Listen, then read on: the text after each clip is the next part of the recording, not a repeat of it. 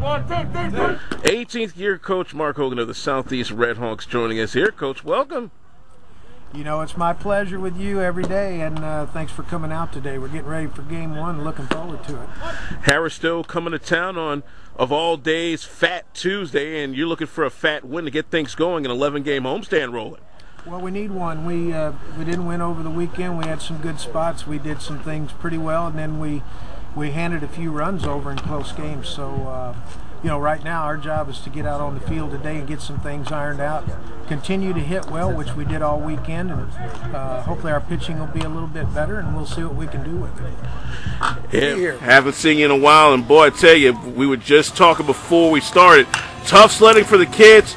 Halfway the season, you're not even cracking 10 wins yet, but even you have mentioned when you've got a club this relatively new, they got to take their lumps. Well, we played some good competition. It's been, you know, a little, probably a little bit more than maybe I expected just from opening day through this weekend. The clubs have been really good. You'd expect that, you know, a lot of good, excellent individual play, Division I. We've seen a lot of really good pitching, but, you know, most of our stuff's been self-imposed, and I think a lot of it has to do with just growing pains with a lot of young players. We've also had some sickness. We got some mono going on now and some flu, and we've had a few injuries. It's just kind of been a quirky first half, and you know, I think I've seen some bright spots and some improvement that we've made here in the last couple of weeks. Hopefully those will start turning into wins. A few weeks back we were talking, you didn't cross 10 wins. You had already 20 losses. You were on the verge of 3 straight OVC series losses. At that time you said, you know, relax, the kids are just slowly coming around.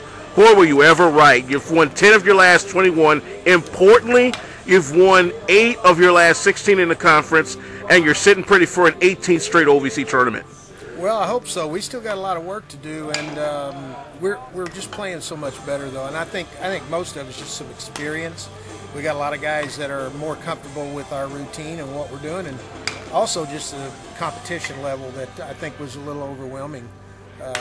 Like for most new players, I mean, there's transition no matter whether you're a high school guy or a junior college player, and it took us a while. We were playing some really good competition too. So, oh, by the way, but we played a lot better lately. It's been a lot more fun. I know the guys are enjoying it, and if you're going to get it right as far as the sequence, I'd rather be good at the end than good at the beginning. So at least we got that part right.